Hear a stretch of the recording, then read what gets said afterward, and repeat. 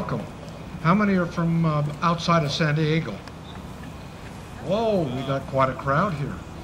Great. Mostly Chandler fans, I am assuming. Welcome one and all. My name is Lorne Latker, and I guess I'm responsible for all of this. So if there's any blame to go around, the buck stops here. Thank you. When I started my website, Shamastown, in 2004, I never have envisioned anything like this. And even when I started on this quest to reunite Cissy and Ray in 2009, I didn't imagine anything like this. In fact, I didn't think we'd ever get past the courtroom stage, but we did. And given Ray's feelings about death, I don't think we should be too surprised that Cissy languished in permanent storage, as they called it, for 57 years. However, I think if he had seen where she was before he died, I don't think he would have been pleased, and I think he would have regretted his inebriated inaction. Before Tom Heine, some of you might recognize the name, he wrote a biography of Raymond Chandler. He's now in England studying to be an Anglican minister. And before he would sign my petition, he asked his retired bishop, Robert Mercer, for his opinion on what I was doing. And Bishop Mercer wrote back to him, "The problem with Cissy's remains are legal, not theological. It cannot matter to God where our corpses' ashes are, nor, I suspect, does it matter to the dead." An opinion that was very similar to Ray's, as expressed by Marlowe in The Big Sleep. Bishop Mercer goes on, "However, in our sentimentality, we do, for the ease of mourning, celebrating, like to have our loved ones, heroes, gathered together in the same place. I'm sure God is tender toward human sentiment." In a postscript, he added, "If there is a petition, there is no reason for you and for me not to sign it." What we're here today for is to ensure the ease of mourning for both Cissy and Ray, to celebrate their great love, to honor their final wishes, and to pay our respects to one of the fathers of American hard-boiled detective fiction and the woman who loved him. As Annie and I began to put today's events together, I came across some interesting coincidences. Ned Gaiman, an avid collector of first edition mysteries, attended Ray's funeral in 1959, unbeknownst to his daughter, Janet Gaiman Cassidy, who was the keyboardist over here in the Crown Island Jazz Band. And she is playing here today, 51 years after Ray's funeral. The husband of Aisa Wayne, our brilliant attorney who secured the court order, Scott Conrad, is an assistant editor and was the assistant editor on Robert Altman's The Long Goodbye. And at dinner last night, he showed us a book of photos from that motion picture when they were making it, the cast and crew, including Arnold Schwarzenegger. Very young in his pumping iron days, and went by the name Arnold Strong. Ray's nephew, V. Edward Smith, was a China Clipper pilot, and his sporting pilot's license was signed by Orville Wright. And Paramount Studios owned the 1929 Graham Page limousine that was used to ferry Cissy's urn here today and to ferry all of us. Now, this is a big event. Two people can't organize such an event without help, and I would like to thank the following people, without whom none of us would be here today. First and foremost, my wife, Annie Thiel. It's her drive and contacts and executive skills that turned my idea into reality. I'd also like to thank Mike Koester of Cypress View, whose testimony helped our case, and he handed me the urn just about a half hour ago. David Lugo was over here. He's the manager of Mount Hope, and Maria and the other staff from Mount Hope for going to all his work today to have everything set up, and have everything organized and ready to go. Patrick DeCarolis, Esquire of Tropin DeCarolis, whose pro bono legal work laid the groundwork for our court case. Isa Wayne, Esquire, of course, who wrote the petition, filed the case, represented us in court, and won. Judge Richard S. Whitney, who had the judicial chops to go against a tradition dating back to Shakespeare's day. Don't remove my bones. Or curse you if you remove my bones. Bailiff Irving Escobedo, who shepherded us around the main courthouse and made sure we had no problems. Dorothy Fisher, Lee Gruber, Ray's secretary at Paramount, remarkable woman who inspired us in doing this. Janed Diamond Cassidy, who read about our efforts, jumped aboard when I told her we were going to have a Dixieland Jazz Band. It was another coincidence. And the band, of course, for playing their wonderful music, the Crown Island Jazz Band. Ann Lipscomb Hill, Esquire, front row there, and the San Diego Historical Society, who provided immeasurable help in making this happen today. Judith Freeman, also in the front row, who provided the wreath, and who will be reading from her book, The Long Embrace, about Ray and Cissy. Jean Kalman, for providing the 1927 and 1936 Cadillacs and the 1929 Graham Page that Paramount had. The back deck and little seats on the front. Great. Also Powers Booth sitting in the front row there, also known as Philip Marlowe, for coming here today and being our main speaker. Reverend Randall Gardner, the rector of St. James by the Sea, for his counsel and wonderful selection of readings you're going to hear today. And by the way, in case you didn't know, it was a retired rector of St. James that did the service for Cissy and for Ray when they died in 1954 and 59. And finally, to you, all the Raymond Chandler fans, for making this a reality. Thank you very much. And it's my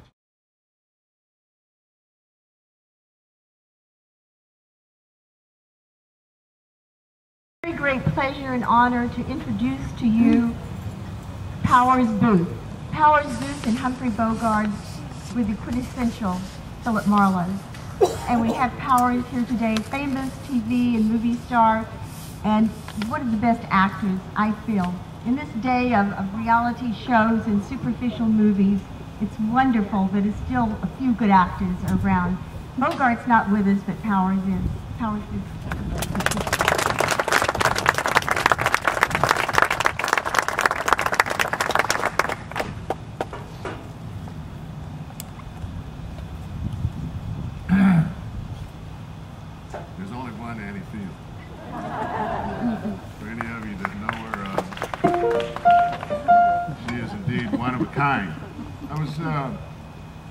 Listening to this great music today, I was thinking back to when I was first offered to play Philip Marlowe, and besides kind of being overwhelmed, because when I thought of Philip Marlowe, I thought immediately of Bogey.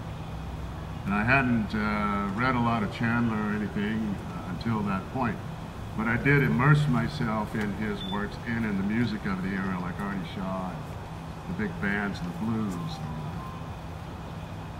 Once you read more Chandler, you start to hear that music in his words, and there's a rhythm and a tempo to it. And I must say before I go any further that after all this time to stand here by his grave and to be a part of the ceremony is more than a little overwhelming to me. Because he was the artist that created the means by which I was able to create a character that was very moving and meaningful to me. and I was able to put it on the screen, and you don't often get to do that. So anyway, thanks, Ray, for that.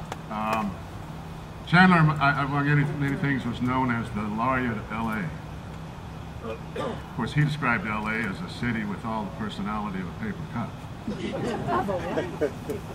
Paper cup. In assembling pieces that he wrote and some of my favorite things, I could have spoken for 2 hours today, but I don't really want to. I've divided it up into several areas. So let's just start. Chandler says, ability is what you're capable of doing, motivation determines what you do, and attitude determines how well you do it. Don't ever write anything you don't like yourself, and if you do like it, don't take anyone's advice about changing it. They just don't know. He says, if in doubt, have 3 guys come through the door with guns.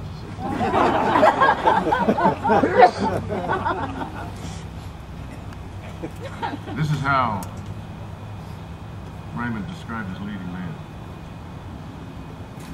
Down these mean streets a man goes who is not himself mean, who is neither tarnished nor afraid. He is the hero. He's everything. He must be a complete man and a common man, and yet an unusual man. He must be, to use a rather weathered phrase, a man of honor, by instinct, by inevitability, without thought of it, and certainly without saying it.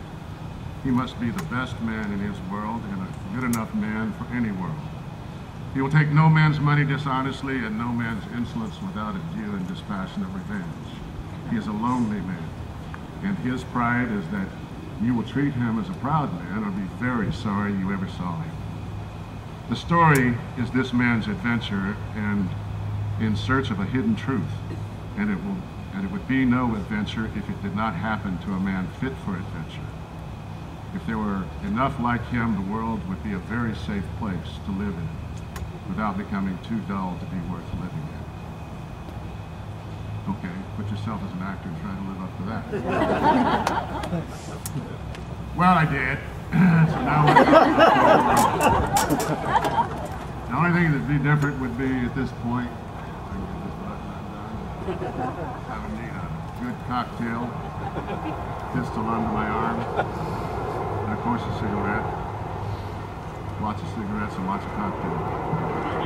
But we don't have that. So I'd just like to keep in mind what was printed on my business card when I played Marlowe, which was Philip Marlowe, private detective. Trouble is my business.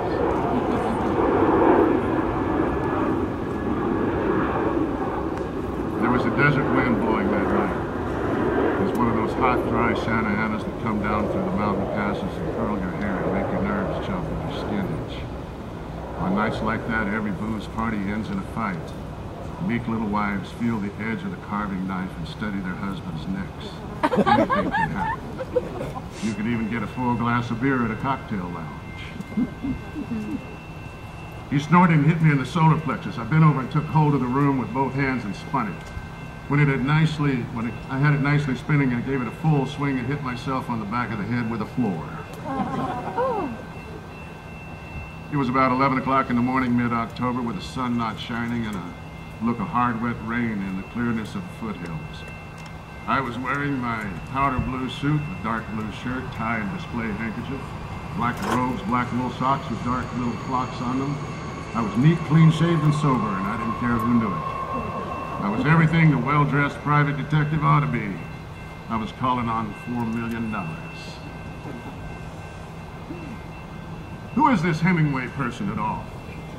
The guy that keeps saying the same thing over and over until you begin to believe it must be good. That must take a hell of a long time. When I got home, I mixed a stiff one and stood by the open window in the living room and sipped it, and listened to the groundswell of traffic on Laurel Canyon Boulevard and looked at the glare of the big angry city hanging over the shoulder of the hills through which the boulevard had been cut. Far off, the banshee wail of police and fire sirens rose and fell. Never for very long, completely silent. 24 hours a day, somebody is running, somebody else is trying to catch it. Out there in the night of 1,000 crimes, people were dying and being maimed, cut by flying glass, crushed against steering wheels and under heavy tires. People were being beaten, robbed, strangled, raped, and murdered. People were hungry, sick, bored, desperate with loneliness or remorse or fear. Angry, cruel, feverish, shaken by sobs. A city no worse than others. A city rich and vigorous and full of pride. A city lost and beaten and full of emptiness. It all depends on where you sit and what your private score is. I didn't have one. I didn't care.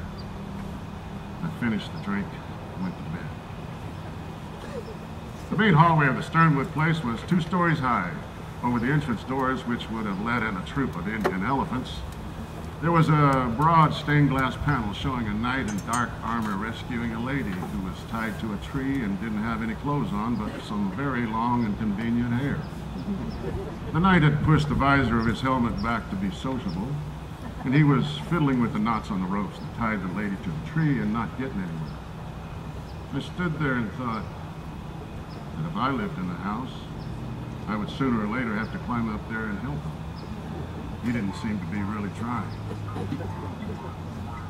Police business is a hell of a problem. It's a good deal like politics. It asks for the highest type of men, and there's nothing in it to attract the highest type of men, so we have to work with what we get.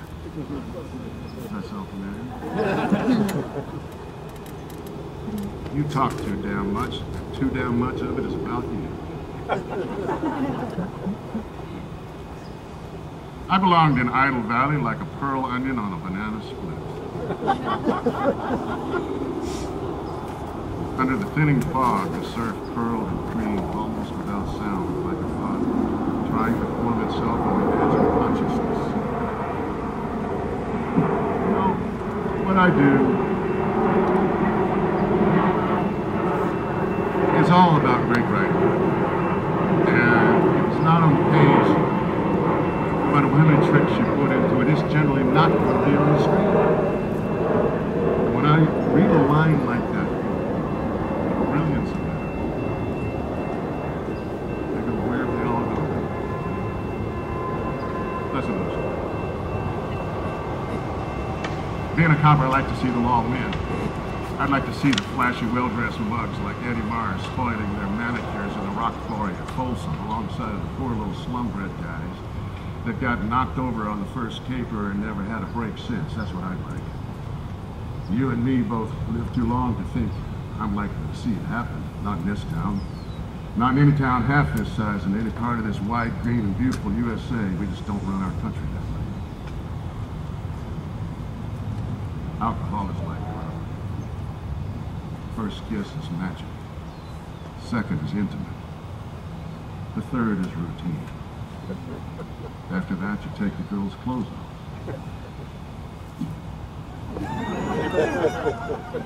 I like bars just after they open for the evening. When the air inside is still cool, clean, and everything is shiny, and the barkeep is giving himself that look in the mirror to see if his tie is straight, his hair is smooth. I like the neat bottles on the bar back and the lovely shiny glasses and the anticipation. I like to watch the man mix the first one of the evening and put it down on a crisp mat and put the little folded napkin beside it. I like to taste it slowly. The first quiet drink of the evening in a quiet bar. That's wonderful. I needed a drink. I needed a lot of life insurance. I needed a vacation. I needed a home in the country. What I had was a coat, a hat, and a gun. I put them on and went out of the room. Quite appropriate for today. Dead men are heavier than broken hearts. There's no trap so deadly as a trap you set for yourself. You look about as inconspicuous as a tarantula on a slice of ancient food cake. I was as hollow and empty as the spaces between stars. Well, I'm as honest as you can expect a man to be in a world where it's going out of style. It seemed like a nice neighborhood to have bad habits in. I'm all done with hating you. It's all washed out of me. I hate people hard, but I don't hate them very long. Neither of the two people in the room paid any attention to the way I came in.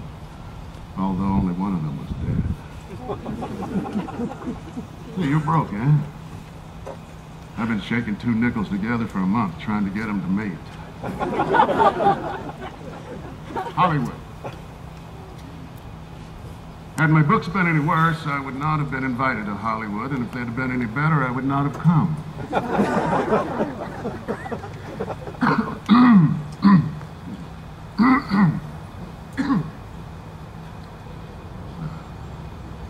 If you can get past those awful idiot faces on the bleachers outside the theater without a sense of collapse of human intelligence, and if you can go out into the night and see half the police force of Los Angeles gathered to protect the golden ones from the mob in the free seats, but not from the awful moaning sound they give out, like destiny whistling through a hollow shell. If you can do these things and still feel the next morning that the picture business is worth the attention of one single intelligent artistic mind, then in the picture business you certainly belong, because this sort of vulgarity, the very vulgarity from which the Oscars are made, is the inevitable price that Hollywood exacts from each of its serfs. Hollywood, its big men are mostly little men with fancy offices and a lot of money. A great many of them are stupid little men with reach-me-down brains, small-town arrogance, and a sort of animal knack of smelling out the taste of the stupidest part of the public. They have played in luck so long that they have come to mistake luck for enlightenment. Ever heard that, Scott? All right. Hollywood's the kind of town where they stick a knife in your back and then have you arrested for carrying a concealed weapon. Usually it's so quiet in Beverly Hills you can hear the scratch of a fountain pen on a movie contract 3 mansions away. My favorite, women. A love interest nearly always weakens a mystery because it introduces a type of suspense that is antagonistic to the detective's struggle to solve the problem. It stacks the cards, and in 9 cases out of 10, it eliminates at least 2 useful suspects. The only effective love interest is that which creates a personal hazard for the detective, but which, at the same time, you instinctively feel is a mere episode. A really good detective never gets married. She lowered her lashes until they almost cuddled her cheeks and slowly raised them again like a theater curtain. I was to get used to that trick. That was supposed to make me roll over on my back with all 4 paws in the air. I got down off the stool and stood waiting. She might or might not blow me down. I didn't particularly care. Once in a while, in this much too sex-conscious country, a man and a woman can meet and talk without dragging bedrooms into it. This could be it. Or she could just think I was on the make, if so, to hell with her. The latter think the shorter distance between 2 points is from a blonde to a bed. It was a blonde. A blonde to make a bishop kick a hole in a stained glass window.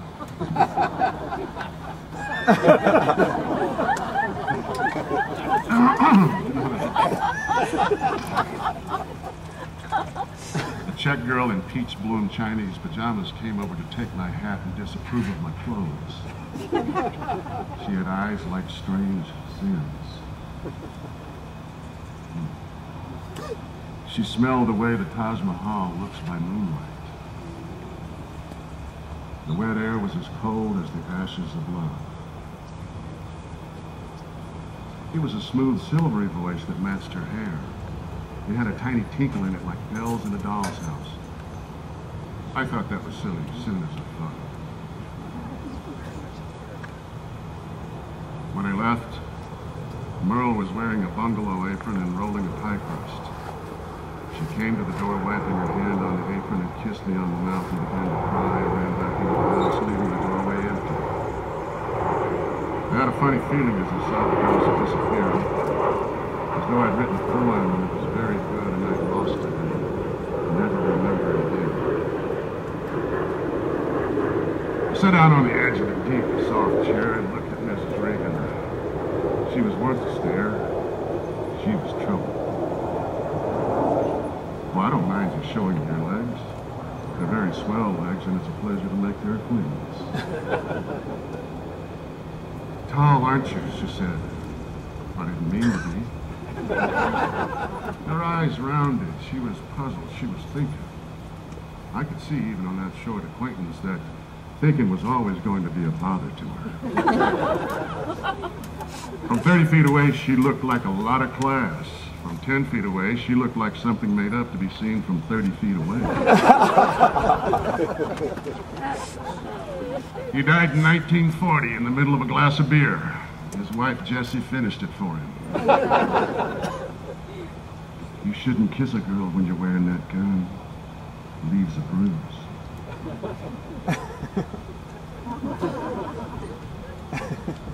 Did I hurt you much, sugar? You and every other man I ever met.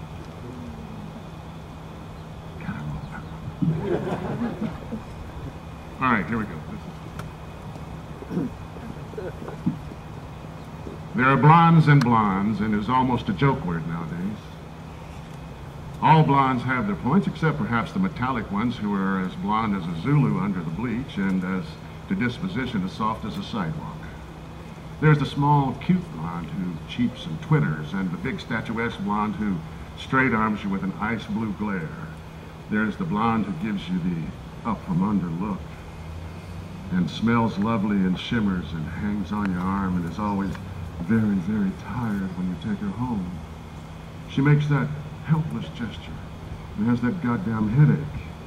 And you would like to slug her, except that you found out before the headache, before you invested too much time and money and hope in her. Because the headache will always be there. A weapon that never wears out and as deadly as the Bravo's rapier or Lucrezia's poison vial. There's the soft and willing alcoholic blonde who doesn't care what she wears as long as it's mink, or where she goes as long as it's the starlight roof and there's plenty of dry champagne. There's a small, perky blonde who is a little pale and wants to pay her own way and is full of sunshine and common sense and knows judo from the ground up and can toss a truck driver over his shoulder without missing more than one sentence out of an editorial in the Saturday Review.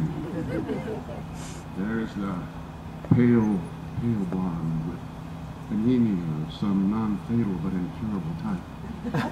She is very languid and very shadowy, and she speaks softly out of nowhere, and you can't lay a finger on her because, in the first place, you don't want to.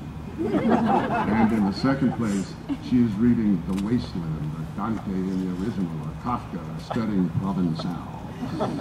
And lastly, there is the gorgeous showpiece who will outlast 3 kingpin racketeers and then marry a couple of millionaires at $1 million a head and end up with a pale rose villa at Cap d'Antibes, an Alfa Romeo town car complete with pilot and co-pilot, and a stable of shop-worn aristocrats, all of whom she will treat with affectionate absent-mindedness of an elderly duke saying goodnight to his butler.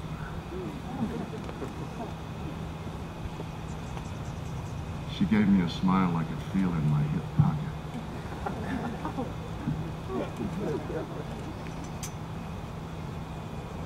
This is a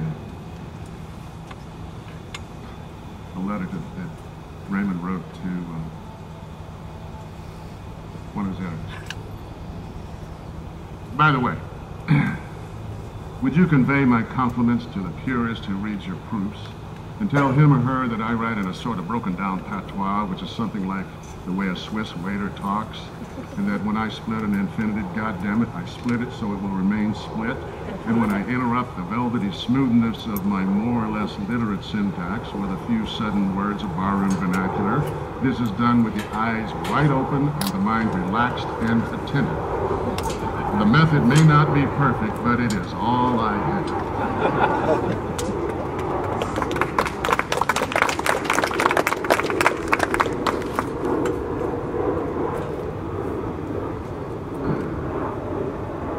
You were dead. You were safe in the big sea. You're not bothered by things like that. Oil and water are the same as wind and air to you. You just slept a big sleep, not caring about the nastiness of how you died or where you fell. Me, I was part of the nastiness of that.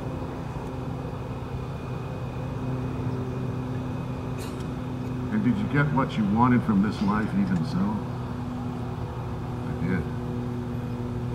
what did you want? To call myself beloved. To feel myself beloved on the earth.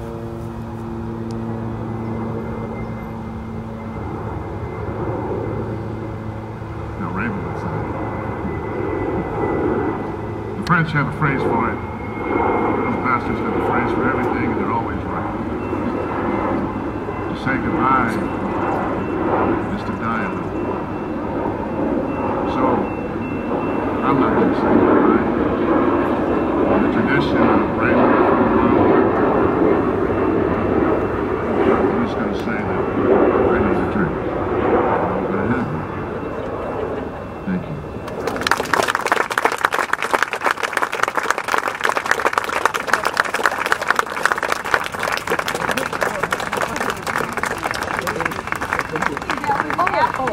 I think we would like to have you keep on and on. It was wonderful. Thank you. And I wanted to say, when we were by his office last October, we saw in the book where the religious ceremony has been for Cissy at the church and has been for Ray by the graveside. And there is a letter that Lauren had discovered in which Raymond had written early on to his lawyer saying that he and Cissy each wanted a religious service. And so today, Reverend Gardner is going to perform one for the both of them.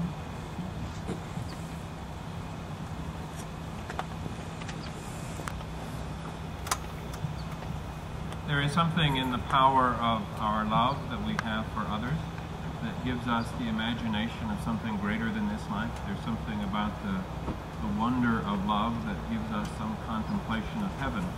And so as we gather here today on a Valentine's Day, and with the example of two people who did love each other so much, a part of what we do is to attribute to the Creator of us all that gift of love, and in some way, that way in which love and life combine to go beyond what we can measure with our days and our breaths and our visions and our senses.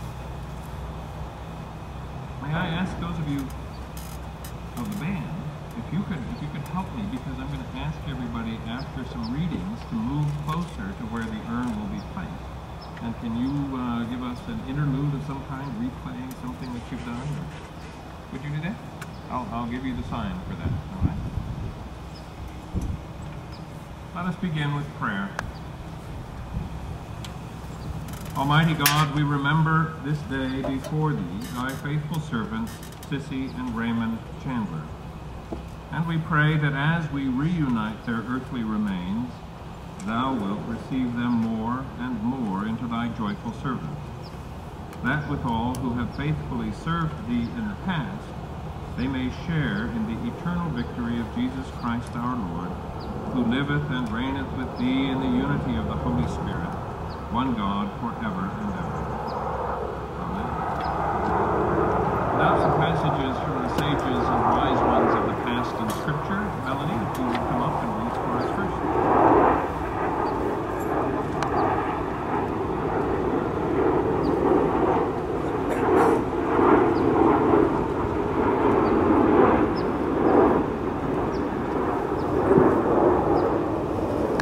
The sage who wrote Ecclesiastes under the name of Koheleth reflects on the impermanence of life and the vanity that is found in thinking that we can overrule such changes and chances in this life. In the end, Koheleth concludes the true gain in life comes from living as closely as one can with God's commandments and enjoying what this life provides. For everything, there is a season and a time for every matter under heaven.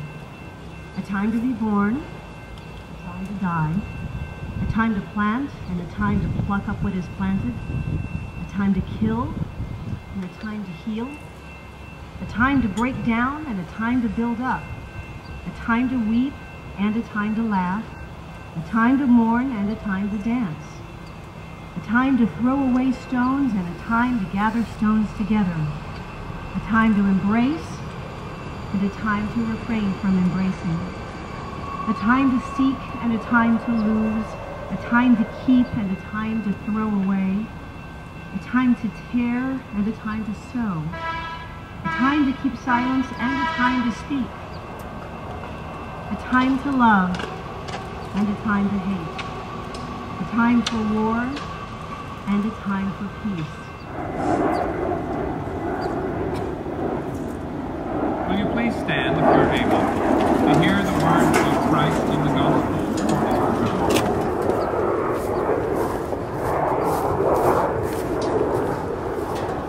Jesus said to them, "Very truly I tell you, anyone who hears my word and believes him who sent me has eternal life, and does not come under judgment, but has passed from death to life. Very truly I tell you, the hour is coming and is now here, when the dead will hear the voice of the Son of God, and those who hear will live." The Gospel of the Lord. Now, let me invite you, if you'd like to gather around where the urn will be placed into the earth, come close and make a tight circle around that, and if you could give us some music for which we will. Thank you.